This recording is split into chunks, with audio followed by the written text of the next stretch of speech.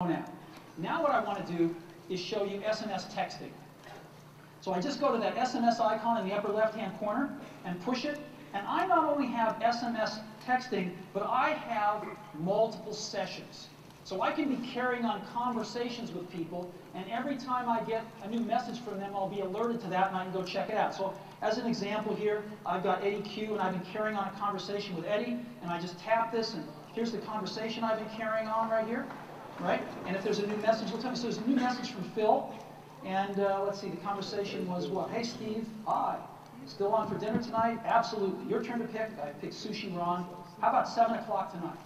And I can just say, you know, sounds great. And I've got this little keyboard, which is phenomenal. It does error prevention and correction. Not that I won't make some, I probably will. But it's actually really fast to type on. It's faster than all these little plastic keyboards on all these smartphones. So I can just say, sounds great.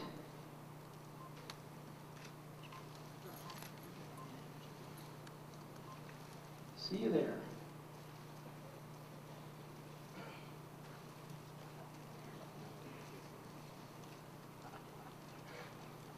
And I can send that.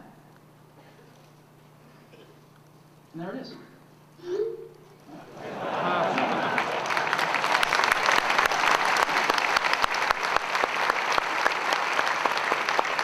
Messaging me back, I'll be alerted, I'll see the dot, and I can just go pick up that conversation where it left off. If I want to send a message to Eddie or Scott, I just push this and send the message and go.